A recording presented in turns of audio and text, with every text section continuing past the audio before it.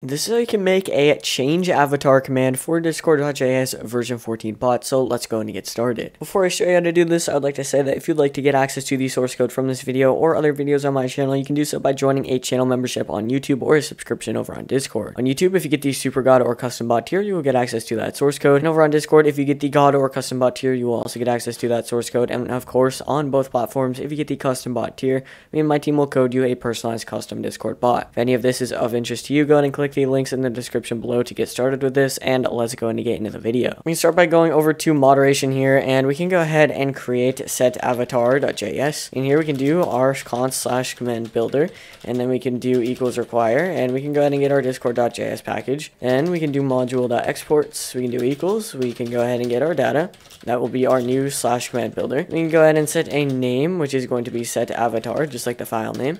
We can go ahead and set a description, which is going to be a change the bot's avatar. And we can add an attachment option, so we can do option arrow function option.setName. This is going to be avatar, and we can go ahead and set a description, and we can say the avatar you want your bot to get, and then we can go ahead and set required. We're going to make that true. We can add a comma. We're going to do async executes. We can get our interaction. Then we can go ahead and open this up. In here we can do const. We're going to go ahead and get our options. Then we can do equals interaction. Then we can go ahead and do const image equals options to get attachment, and that's going to be our avatar option, just like that. And then we can also do const avatar equals, and we can go ahead and get image.url because we're going to be getting the URL to input into the avatar. And then we can come down here and we're going to say if, and we're going to go ahead and say interaction.user.id is not equal to, and we can go ahead and get my user ID. So you're going to want to put in your user ID in here. Then we can just go ahead and return await interaction.reply, and we can say content, and we can say only developers can use this command, and we can go ahead and set informal to true. Now the reason we're doing this is because we'd like to make it so only developers can change the bot's avatar, because otherwise malicious users would basically completely destroy your bot. So next we can do await interaction.defer reply, and we can go ahead and set informal to true on this defer. And then we can go ahead and define our client up here next to the interaction.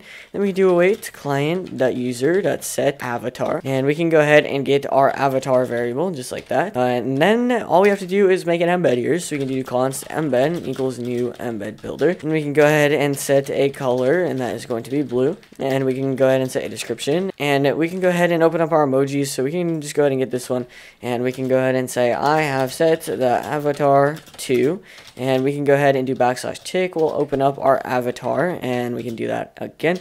And then all we have to do is just go ahead and send this. So we can do await interaction.edit reply, and we can say embeds, and we can go ahead and get our embed, and then we can set informal to true, and that's actually all we have to do for this entire command. It's very, very simple, so we can go ahead and restart the bot and test this out. Alright, so over in our Discord server, we can go ahead and actually test this out. So we can go ahead and do set avatar, and it should load in here. So we can go ahead and change the avatar of this bot. Now, obviously, I'm using a different bot because I don't want to change my verified bot's avatar. So we can go ahead and just use this default bot, and then we can go ahead and set an avatar. So I'm going to go ahead and choose a logo. And we can actually start by changing this to a real logo. So let's go ahead and do the discord.js one. We can go ahead and send it. It's going to go ahead and think, and then it's going to set the avatar to that link. And as you can see, that is now my avatar. So I'm going to show you what happens if we try to set an avatar here. And this time we go ahead and choose a zip file or any file that would not work as an avatar, obviously. And so we can go ahead and send it, and as you can see, it's going to go ahead and think, and it's going to say it set the avatar to this, but in reality, it actually went ahead and set it back to default. So obviously, it's not going to crash or anything because it just set it back to default. So if you notice that the bot went back to default, it's because you uploaded an invalid file type. The reason we didn't have a catch for that is because this is for developers only, so it doesn't have to be super self-explanatory. It can just kind of work as it is, and you'll be able to figure out whether or not the file type is correct by simply uploading it and checking to see if it works or not. So we can go ahead and try this a few more times. I'm even going to go ahead and select a GIF here. So you can go to our logos. I believe I have a GIF right here. We can go ahead and send that. And as you can see, it's going to go ahead and change it to the GIF, but it's not actually going to be moving because GIFs don't work for bots, unfortunately, even though I think Discord should make that a feature for verified bots, maybe add a verified bot perk or something like that. But we can go ahead and change it back a few more times. So we can do set avatar. We can go ahead and select it. Let's just go ahead and get the Discord Coding Lounge GIF right here. So we'll make like the DCL bot, and it's going to go ahead and send here. It's going to go ahead and think, and in just a second it's going to go ahead and change it over there. Now keep in mind this is going to be rate limited, so I can basically just go ahead and change this over and over and over again. It is already rate limited, so what happened here is it's going to keep thinking, and if we go back into the code here, I am going to have to blur pretty much all of this out, but it does say you are changing your avatar too fast, try again later. So one thing that we could do is we could actually go ahead and catch an error, so we can go ahead and catch an error. We can go ahead and open this up, and we can do interaction.edit reply, and we can just go ahead and say content. We can say I found an error, and then we can just go ahead and pass in that error just like that, and then we can go ahead and set informal to true. And then we can also go ahead and make this a variable, so we can do const changed equals, and we can do that. And then we can come down here, and right under that we can say if, and we can go ahead and do changed.